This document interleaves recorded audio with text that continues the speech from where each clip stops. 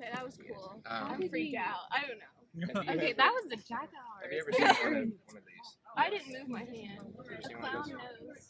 Oh, sorry. Oh, you got it all dirty now. No, it's alright. It's just a piece of sponge called a sponge ball. They do use these for clowns' noses. They'll cut a little slit in there.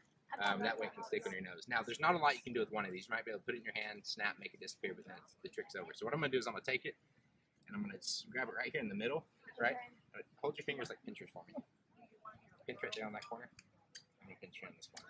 I want you to watch, okay? And just pull a little bit. Hold tight.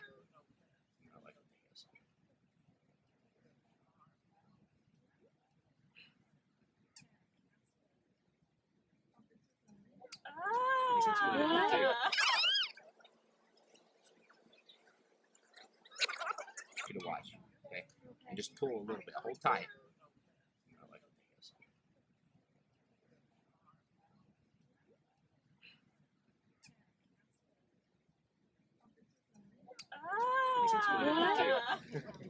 Little kids love this trick. And it works just as good on adults too. But I've got two of these now, right?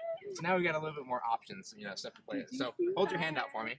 I'm gonna place one in my hand. I'm gonna place one in your hand. Squeeze tight. Okay. Tight. Got it. Hold your hand right here. Okay. And hold tight. You can feel it in there, right? Yeah. Now watch. I'm not gonna touch your hand from this point on. Are you sure? I promise you. But what I'm gonna do is I'm gonna take mine, and if I squeeze it just right, 2, 3. You can see mine vanishes. Did you feel anything in your hand?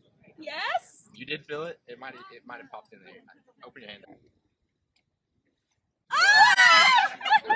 Oh my gosh. Okay, this is weird.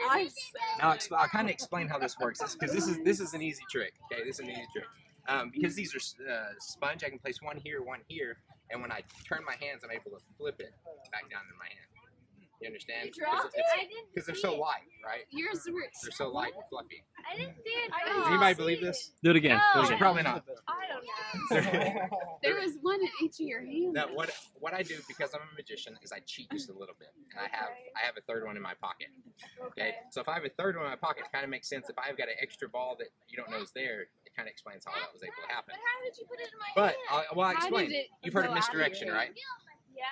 Misdirection is while you guys are watching my hand or her hand or whatever it is, I'm able to go into this pocket.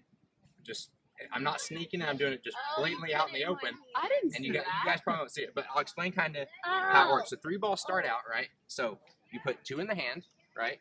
And then 1 starts out in the pocket, okay? So that's how many in the hand? No, 3. Remember, I'm sneaking it back in my hand. Oh From my my gosh. pocket back in the hand.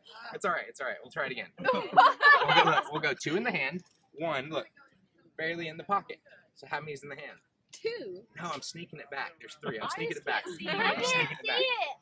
We'll try it one more time. Just some people are slower. Little kids pick up on this quick. What? It's basic math, simple math.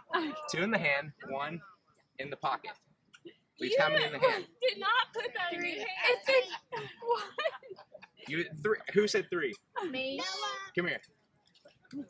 You got, Oh my God. put one hand on top. One hand flat on top of my hand. And one hand flat on bottom. And you're gonna feel this. It's gonna be cool since you got right. You're gonna press down and count 3. 1, 2, 3. You wanna go? Oh, okay. Oh, that felt weird. She said,